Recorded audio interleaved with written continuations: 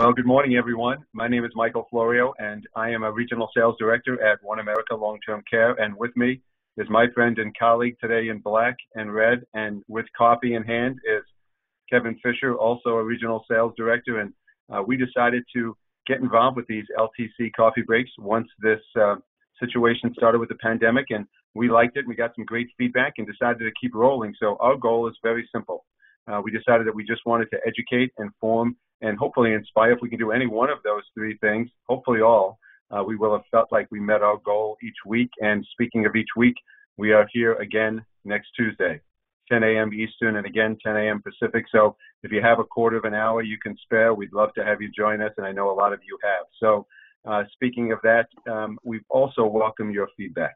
Kevin has done a great job of not just putting together this format, but also a really great, concise, simple to use feedback form you'll see right at the end of the broadcast. So please send us some information. Some of you just email things in. That's great. At the end, Kev will give you our contact info as well. So please, any guests, any topic you'd like to discuss, we're certainly open to that. So speaking of that, Kevin, I know you have received some feedback just recently. You want to share that with our listeners? Sure. I've actually gotten quite a bit of direct feedback, and a couple of people, specifically BGAs, have said that they're using our coffee break on Tuesdays as a form of outreach. So they're sharing it with all of their distribution to get the word out, and it's what I've heard from a couple of different people. It's different. It's not a product push. And it creates some conversations and opportunities that certainly are different. So we thank you for one, joining us, two, welcome your encouragement and support, and three, hey, I'm begging, keep on doing what you're doing, share us. I have no problem. We can support as many people as you want coming on here. And as Michael and I have said before, we're going to run this until we can't run it any longer, being we get tired of doing it. I would say we've already gone beyond the July date that I threw out there. So now we're looking at least Labor Day, probably longer than that. But anyway, thank you for your feedback. Please keep it up. It can be anything. It can be what we can do better, what you'd like to hear, or even an idea. So please keep it coming. We really appreciate it. With that, I want to throw it back to Mike so we can introduce our guest for today. Where we're going to have a pretty interesting conversation, and I think it's quite timely. Yeah, Kevin, there's something that came through at the end of the year called the Secure Act. And, there's been some misinformation about it, and there's been some really good information that's come out about that. But I thought it would be great to have one of our resident experts on hand, and someone who's new to One America as of last year. So welcome, Kelly Hall, to One America and to LTC Coffee Break with One America. Happy to have you on today, Kelly. Thank you for that. I appreciate it. And as you can see from what's up on the screen, and we were talking about this before we started, Kelly's got the whole alphabet soup of letters after her name. So good for you, Kelly. And if you want to add more, just, I don't know, Kevin's going to have to get a new line in there to put maybe tighten up the font, a single space or something. So really appreciate you being on, Kelly, and relating most specifically how this Secure Act relates, obviously, to long-term care and to what One America has in its vast array of products. So I'm going to turn it back to Kevin so we can start off the questioning, and we'll go back and forth. But thank you again, Kelly, for being here. Sure. All right. We're focusing purely on the Secure Act today, and the first question that that really should be on the forefront of anyone's mind is how does it affect the ability to reposition inherited IRA dollars into a long-term care strategy? Well, I think, Kevin, we should probably start with a very quick overview of what the heck is Secure Act. What is that? How does it work? What does it mean for us? Well, it was passed at the end of 2019. It was not something that was surprising. The timing was surprising, but the legislation was not. It's been in the works for somewhere in the neighborhood of 2 to 3 years. We've been seeing legislation proposals float around along those lines. So the Secure Act basically was a design to really help Americans close the gap that exists between the resources they currently have for retirement and the resources they will actually need in retirement by addressing three general areas: retirement plan access. Do I have a retirement plan at work? Lifetime income product, so a pension plan, going back to those old days. And then honestly encouraging and preserving savings. So there are like over 30 some provisions. They apply both to employer plans as well as individual retirement accounts. So there's a number of items that are out there. But the one that is of interest to us today and where it fits in beautifully with long-term care is something called the Stretch IRA. So anytime you have a major or significant tax law change, there has to be a way to pay for that tax law change. There has to be an opportunity somewhere in order to cover it. So the Secure Act actually contained 4 revenue-raising proposals that increase revenues by, are you ready? $16.2 billion over the next decade.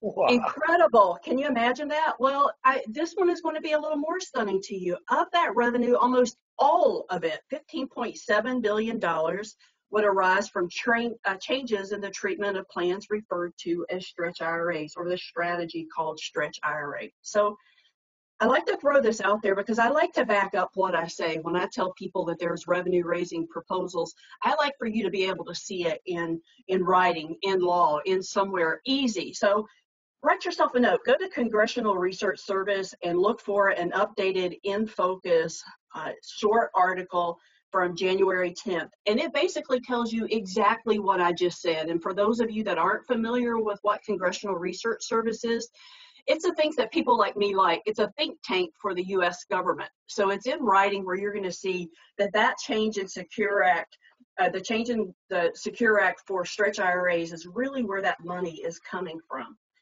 So let's talk about it so I can get to long-term care. Well, the Secure Act radically changed the estate planning landscape for clients' retirement benefits. And when I say dramatically changed, I want to think about this for just a second. There has been a trend in legislative changes that has basically become really somewhat spoiling for us in terms of legislation and in terms of death benefit planning for retirement accounts. So think of the Pension Protection Act. The addition of non-spousal beneficiaries being able to move qualified retirement plan assets direct from a plan to an inherited IRA to do what? To stretch out over life expectancy. Think of the deceased spouse's unused estate tax exemption that came from the 2010 Tax Act. Or think of here recently the Tax Cuts and Jobs Act that dramatically, albeit temporarily, increased the exemption level of the estate, gift, and generation skipping tax. So now here we come with the Secure Act with a noteworthy break in positive death planning legislation by effectively cementing the death of the stretch IRA as a planning strategy for our affluent, as well as for our emerging affluent clients. So let's do a quick reminder so that we understand and can appreciate the strategy changes that are getting ready to occur and why we need to think differently for our clients and from a planning perspective. So what is stretch? Well, stretch, it's not an IRA like a traditional IRA or a Roth IRA or a SEP IRA. Instead, it's a strategy. It's a planning strategy. When a deceased owner passes an IRA to his or her non-spousal beneficiaries under the stretch rules, the designated beneficiaries generally were required to withdraw minimum distributions over life expectancy. And historically, when you stop to think about it, the right answer about how to handle an inherited IRA would depend upon different factors: the relationship to the deceased, the beneficiary's age, the financial institution, the financial situation, whether or not the IRA owner had begun taking distributions. How have you received the funds, outright or through a trust? All of these were things that we would take into account. Now comes the Secure Act. The big change from the Secure Act perspective with stretch IRAs is what we call a drain in 10 rule. That's my easy way to understand it. So we basically lose the opportunity to stretch over life expectancy for most, but not all beneficiaries. And so basically what will now happen is we have this drain in 10. So sometime after death, distributions have to be completed within 10 years. So it doesn't matter if I take 10% each year or if I take 50% in year 5 and the remainder in year 10, none of that really matters. All it matters is that by the end of the 10th year, the account is fully liquidated. Now let's stop and think about that. Big IRA dollars being, dispensed out over a very short period of time, a 10-year window. And usually the people that are leaving these dollars are people that are in their 70s, 80s, 90s, right? Who are they leaving it to? They're leaving it to their children that are in their 50s or late 50s, maybe 40s. And when I stop and I think about that, that's usually when we're in our peak earning years.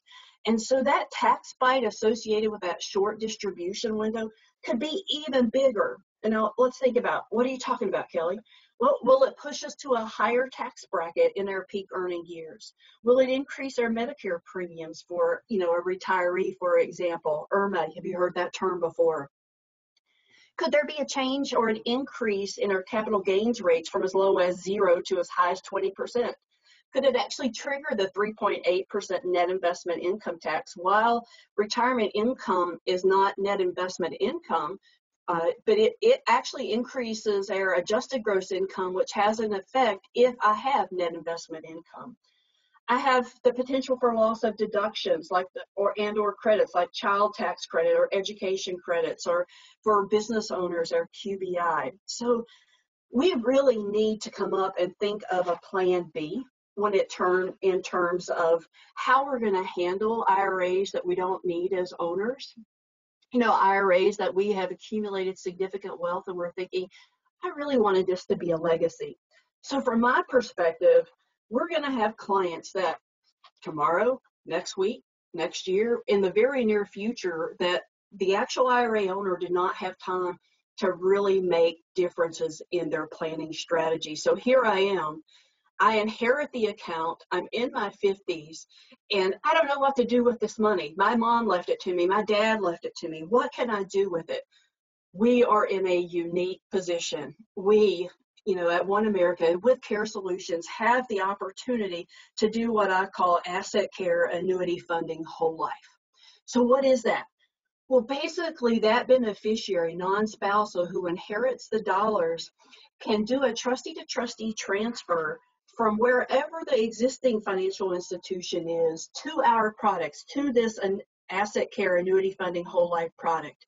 So we're going to do that, importantly, via a trustee-to-trustee transfer. I want it to remain in an inherited status. I want the title to say something along the lines of Kelly Hall as beneficiary of Mom Doe deceased, so that we know it is an inherited account. It's going to then spit out distributions that are taxable to me for the next 10 years.